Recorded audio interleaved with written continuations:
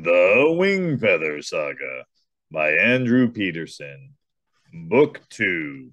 North or Be Eaten. Chapter 24. Quick Hands and Quicker Feet. In the midst of the clink of knives and the cackle of black-toothed men and women, Janner heard a wonderful sound. It was a sound he had known as long as he could remember, one that never failed to bring a smile to his face and a warm fire to his belly. Hodo was laughing. His laugh was like the sound of trees bending in the wind, the bubbling of a river where the windmill wheel spins. All the tension in Janner's neck and face eased away, and he laughed too. Lily giggled. Naya glared at her father. And what is so funny? Hodo struggled to control himself. I just wanted to thank you all. You've been very kind and generous. Everyone, Strander and Igby alike, was confused. What are ye blabbering about, old man? Said Claxton. Hodo breathed out the last of his mirth, then looked into Claxton's face and arched a bushy white eyebrow. I said I wanted to thank you all. Your generosity is very great. It's so thoughtful of you to weigh me down so that me trip to the river bottom is as swift as possible. Didn't know Scranders had it in 'em to have such compassion on those they mean to murder. Hodo winked at Janner, then reached inside his shirt and removed an iron cup. He dangled it from his finger, and the way the Strander's eyes followed its motion back and forth as they struggled to understand struck Janner as one of the funniest things he'd ever seen. He snorted and covered his mouth. That's me cup, said an old man in the back. Is it? Hodo reached into his shirt again and removed a shiny dagger. Claxton snatched it away. Which one of you oafs does this belong to? A woman with a patch over one eye raised her hand, and Claxton hurled it to the ground at her feet. Hodo reached into his shirt again, his eyes a twinkle, and removed a handful of coins, 2 green jeweled earrings, a bigger knife, a bracelet made of snail shells, and a toy boat. One of the children rushed forward and tore this last item from his hand. On and on this went, and just when Janner was sure Hodo had no more folds in his clothes in which to conceal the things he had taken, out came another necklace or box of matches or an iron arrowhead. With each new revelation, the Stranders oohed and awed and gave Hodo more and more of their respect. Even Claxton's face softened a little as he stood with his arms crossed, his eyes and Hodo's still locked in contest. Finished? He asked. Hodo made a show of patting his shirt and breeches, then nodded. Aye, that's it. Well then, this has been a fine display, Hodo Helmer. It shows what fools inhabit the Strand. He glanced at the shamed faces of his clan. I must admit I'm inclined to believe he might have crept the westward out, and maybe even met Growlfist himself. Janner smiled. Hodo had clearly bested Claxton and shown himself worthy of the Stranders' esteem, if not their friendship. But no man picked the pocket of Growlfist, the Strander King, Claxton said, his voice booming over the camp. And no man picked mine. Let your last breath be a drink of the river, and let me clan remember to keep watch when strangers enter the fold. Take the children to the cages and their keepers to their grave. The blood ran from Janner's face, but the Stranders hesitated. Murderers and thieves they may be, but they didn't like the idea of drowning such a one as Hodo Helmer, who struck them as a Strander if ever there was one. Maybe we can just toss the woman and the round one in and let the peg-leg live, Marley suggested. The Stranders nodded. Claxton's jaw clenched. He glared at the girl for a long moment and looked as though he might strike her, but he took a deep breath and said, That may sound like a good idea, but listen close.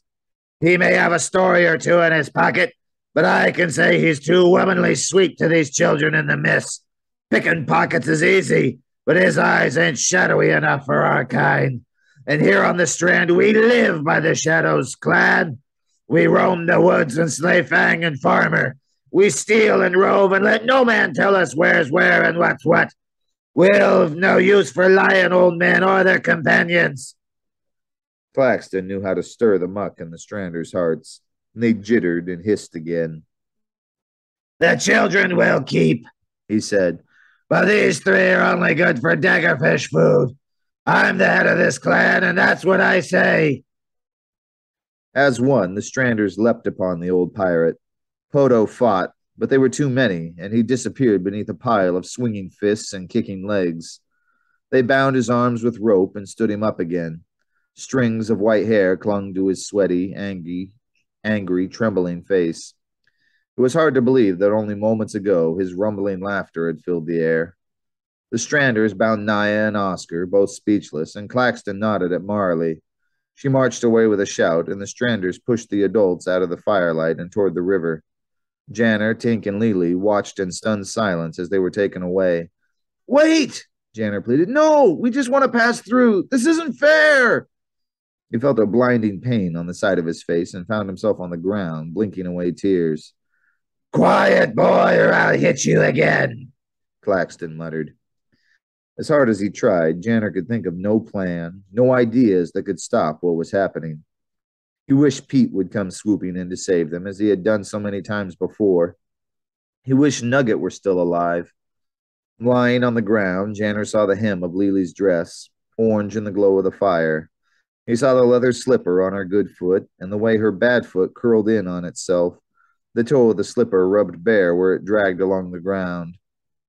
Beyond Lily's feet, he saw Tink's, and his heart skipped a beat. Tink's toes wiggled inside his boots, and his right foot occasionally twisted back and forth in a way that made a circle in the dirt. Janner had seen his brother do this countless times, always just before he broke into a sprint during a Zibsby game or when they played ships and sharks with Poto. Tink was about to run. Tink was fast, of course, probably faster than any of the Stranders. But even if he managed to get away, he had nowhere to go. North was the barrier, south was the river, east was the dark sea. He might run west toward Dugtown, but he wouldn't last long without Poto, or Janner for that matter. What did he plan to do, alone in the wilderness? Janner had to stop him. They stood a better chance together, and Poto and Naya had always urged the children to stay together at all costs. As usual, Janner fumed, thinking only of himself. Lily pulled Janner to his feet. You all right? I'm fine, he whispered, shaking his head clear of the pain from Claxton's blow. But I think Tink's about to. No! Janner tried to grab him, but it was too late. Tink broke away, bumped into Claxton, and leapt past the fire. Janner couldn't believe his little brother could be so selfish, so reckless. He wished he were free just so he could wrestle Tink to the ground and teach him a lesson with his fists. Was he really going to leave them all behind? Coward! Janner screamed, aiming all his anger in his heart at his brother's back. It felt good to say it, and he hoped it echoed in Tink's ears with every step he took away from them. Before the word died away, and before Claxton and the Stranders had time to react, Tink sprang onto a bench on the far side of the circle and spun around. Stop! He yelled in a voice much deeper than usual. His eyes were wild with panic, shooting from Claxton to the Stranders to Naya and the others in the darkness beyond the firelight. For a moment, his eyes rested on Janner with a look of sadness and confusion. If, Tink said in a quavering voice, if you kill them, you'll never. Never what? Claxton leapt across the fire in a whoosh of bright sparks and clutched the neck of Tink's shirt. Tink gulped and squinted one eye shut. I'll never what? Claxton repeated. I'm sick of all the talk and the stories and the threats. This is my clan, my bend in the river, and I'll draw my blade on whoever I want. Draw what blade? Tink asked with a smile that worked its way through all the terror on his face. What blade? Claxton narrowed his eyes. Why, this blade! He reached for his dagger and choked. This blade? Tink produced a dagger from his sleeve and held its point just below Claxton's ear. He gripped it with a steady hand and looked calmly into the big man's eyes. The Stranders gasped. Janner's jaw went slack. He had just called his brother a coward, and yet there he stood, face to face with a murderer. Janner wanted to hide his face in shame. He took Claxton's own blade, the Stranders said. That's not all, Tink said. He reached into his shirt and withdrew a tarnished medallion on a chain. It dangled from his fist and sparkled in the firelight. More gasps and murmurs issued from the Stranders. The pone! He took Claxton's pone! Quick as a cat, Claxton twisted Tink's wrist so that he dropped the knife. He flung Tink to the ground, picked up the knife, and snapped it back into its sheath. And I'll have me medallion back, he said, snatching it away. He turned a nervous eye on his clan. Did you see that, Eastbenders? Never have I seen such grum in a boy. Picked me own pocket right here in front of me stranders.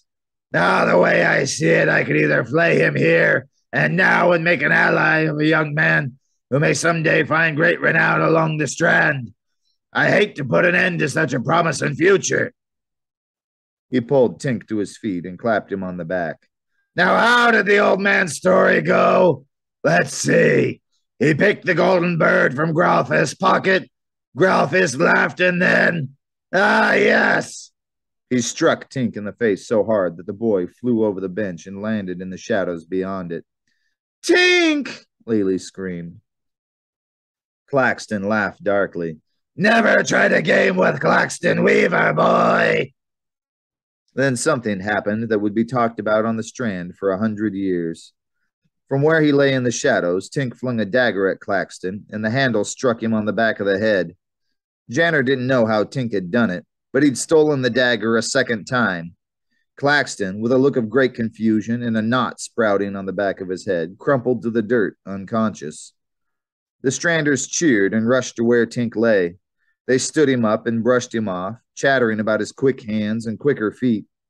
Marley offered him a wad of damp cloth for his bloody lip and sat him on the bench. "Me dad said that coming for a long time," she said, and she kissed Tink on the cheek.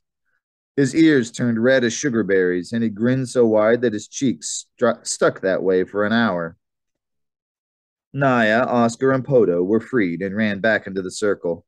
They hugged the children and fussed over Tink, and Janner's stomach ached with the shame of what he had said, and even worse, of what he had thought. A bent old woman in a filthy dress pushed through the crowd and poked Tink in the belly with a cane. Her face was warty and caked with mud, and she wore her hair in a grimy bun on top of her head. The stranders fell silent. "You've taken down Claxton Weaver, head of the East Bend, boy," she said. "We were all growing weary of Claxton. The fool's me son, and that's all that's keeping him alive right now. You should know he'll be after ye when he wakes and aiming to kill. But don't fear. I've a mash of slug root that'll keep this old mudbeard in bed for a few days at least. We stranders won't abide a clan leader dumb enough to let his dagger be swiped twice in one night." She whacked Claxton in the leg. "If there's anything we in the Strand have always liked, it's a good tail and a quick hand. And you're so fast even I didn't see you swipe the dagger that second time. Didn't have it for long, but the lad got his pone, didn't he, clan?" "Hey!" the stranders cheered. "What's your name?" she asked. "Kalmar," Tink straightened. "Kalmar Wingfeather." "Kalmar," the old woman said, and she spat. "Humph. Well, then, you and yours will have no shelter, but the fire is yours if you like." Then she hobbled over to Poto and squinted up into his eyes. "Poto Helmer," she said, jabbing him with the cane. "You're not as handsome as you used to be, old man, but me heart is still yours if you'll have it." The Wingfeather Saga by Andrew Peterson.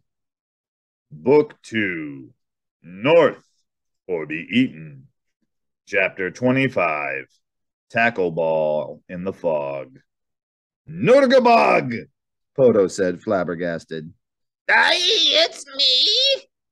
The old woman smiled, and her leathery, wrinkled face creaked in protest. The stranders whispered and pointed like they were seeing some rare animal for the first time.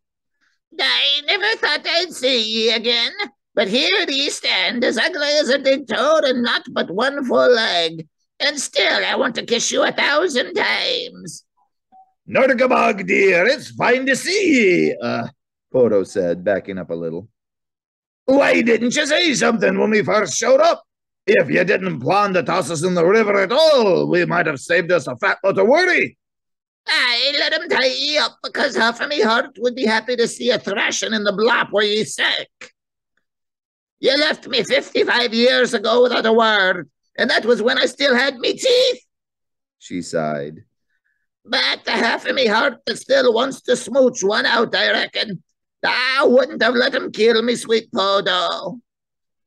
Thank ye, Nurabog. You're as pretty as ever ye were, she answered with a whack of her cane. Don't you lie to me, old man. I've known I'm as ugly as a riverweed. Now listen, we stranders at the East Bend will offer you a few days' rest on account of Calmar Wingfeather's quick hand and your fine looks 55 years ago. On one condition. Podo winced. I want one deep, satisfying kiss from your grizzled lips, Podo Helmer.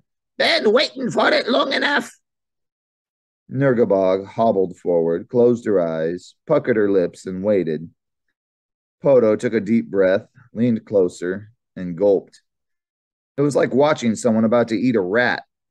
Stranders and Igby's alike stood wrapped in silence.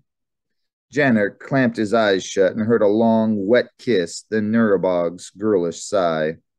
The Stranders burst into applause as Nurgabog trotted away. Podo wiped his mouth with his forearm and watched her go with a look of fondness, sadness, and nausea. The clan dispersed, nodding at Tink as they passed. They paid no more mind to the Igby's than to the dirt in their teeth. Tink swaggered over with a hand to the wound on the side of his head. Amazing, Janner said. That was amazing. Tink shrugged. Listen, Janner took his brother by the shoulders. I'm sorry. Sorry I called you a coward. Sorry I doubted you. Tink toed at the dirt, took a deep breath, and nodded. It's okay. The knot in Janner's stomach unraveled. He hugged Tink as tight as he could, and he didn't care that Tink was too shocked to hug him back. So how did you do it? Lily asked. How did you steal the pone? I noticed Grandpa slipping the coins and knives from the Stranders as soon as we got here, Tink said. You can tell from the way their clothes hang whether there's anything tucked in there, and if it's simple to snatch. It's easy, really. Ha! Podo said as he approached. Easy as picking a potato from the vine, ain't it, lad? I tried to get something from Claxton, but couldn't get close enough to him. Do you realize what you did back there, Tink? Picked the clan leader's pocket, he said. Aye, but you didn't just snog any old thing. You got his pone. Do you know what that means? I guess not. Don't let it go to your head, but it means that for now you're the clan leader, the boss of this bend in the river. Podo beamed with pride. My grandson! Tink's face went pale. Oh, no. Do I have to do anything? What am I supposed to do? Not a thing, Podo chuckled. We'll be leaving soon enough, and they'll choose another leader. Besides, a clan leader ain't in charge of anything. He does what he pleases, and the rest of the clan has to do what he pleases too. Being a clan leader ain't about having a responsibility. It's about having none at all. Two Stranders appeared and dropped the family's packs to the ground.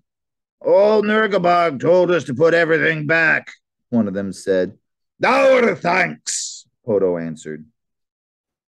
The Stranders left the Igby's free to sit around the fire and inspect their packs.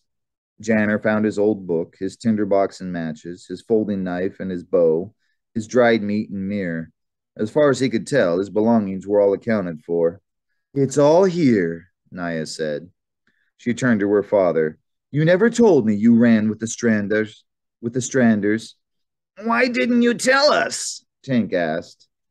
Because it's not something I'm proud of, Podo said. Just because it makes a good story doesn't mean I wouldn't go back and change it if I could. He looked at Naya. There's much I ain't told ye, daughter, and much I don't mean to ever tell. With that, Podo lay down with his hands under his head and closed his eyes. And soon, beside a warm fire under the cool stars, they were all fast asleep. Janner woke in a world shrouded in fog.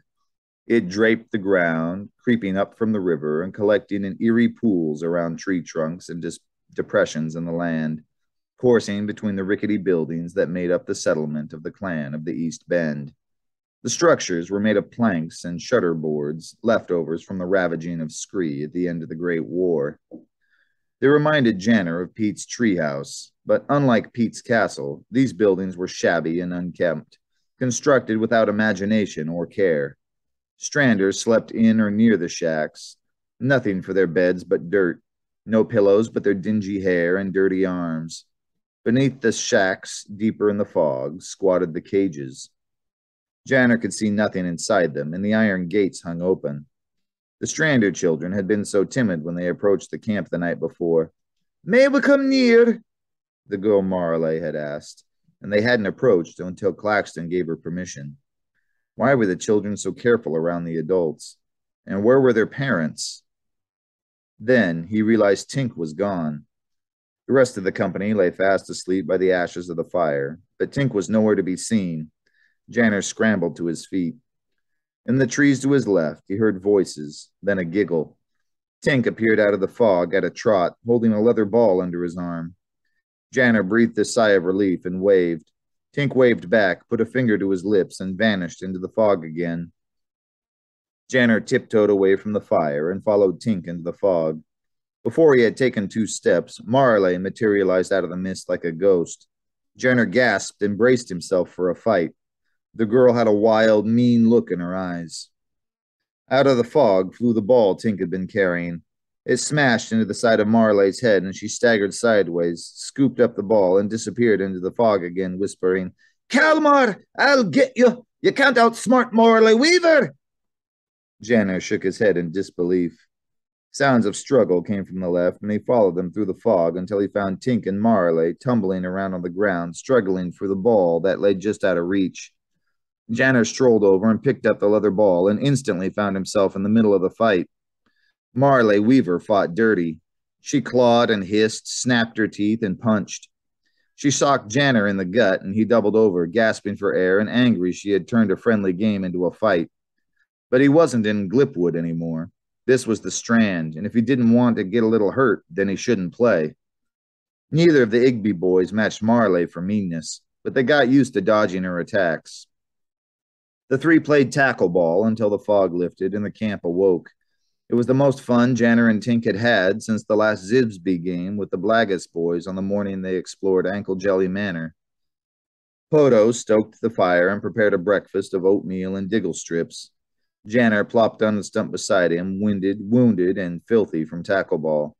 "Good morning," Oscar said with a puff of his pipe. Janner's old book was open in the old man's lap, and beside him was a stump where a few pieces of parchment and an ink bottle. "I've been working on this since I woke. The language isn't so different from Old Hollish after all. Look!" He held out a piece of parchment on which he had scribbled several lines. "What does it say?" Janner asked. "A fine question, lad. A fine question." Oscar's face fell. "I'll have to ask your mother. Can't remember much Old Hollish other than the look of the letters. All I'm doing is sorting out the new letters from the ancient ones. Once I have a page finished, your mother and I will set to work translating it." "Made a friend, have ye?" Poto asked as Tink sprinted past the fire with Marley on his heels. "I guess so," Janner said. "Tink has, at least." "Well, eat some breakfast and then tread on. Every day we're out here, the Fongs have more time to widen the search.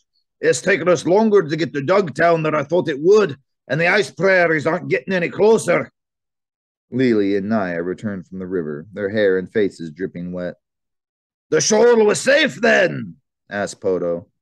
"No daggerfish, and it was right where your old sweetheart told us it was," Naya said. Poto rolled his eyes. "Nurgabog gave me this." He held up Claxton's pone medallion. "Said if we ran into any more trouble from stranders between here and Dugtown, the pone would give us safe passage. Claxton's a feared man, she says." "Feared by everyone but Tink," Lily said. "Aye, lass, he did good last night, didn't he?" Tink lurched past, hugging the ball to his chest, while Marley clung to his back and pounded on his ribs. "If we don't run into any trouble," Poto said, "we'll reach Dugtown by dark. Nurgabog told me where to find a river burrow." "What's that?" Jenner asked. "A strander hideout. We can stay there while we make arrangements in Dogtown to get past the barrier and up to the ice prairies. The stony mountains will be too cold for fangs and too rugged for travelers. All we'll have to fend from will be the snick buzzards. And the abominables, Oscar said. Aye, and the abominables. They're a terrible breed, Oscar said. Nigh impossible to kill. I remember reading in Pembroke's Creaturepedia that... He broke off at a glance from Poto. I'm sure we won't see any. Probably not real anyway. When the smell of oatmeal and diggle strips reached Tink's nose, he dropped the tackleball without a word, plopped down at the fire, and smacked his lips. Boys, wash your hands, Aya said, and she told them how to find the safe shoal. The brothers squatted at the sandy shore and dipped their hands in the water. Before them, the mighty Blap slipped past on its way to Fingap Falls. The opposite shore was lined with trees of Blipwood Forest. I like Marley a lot, Tink said. She's, nice, I guess.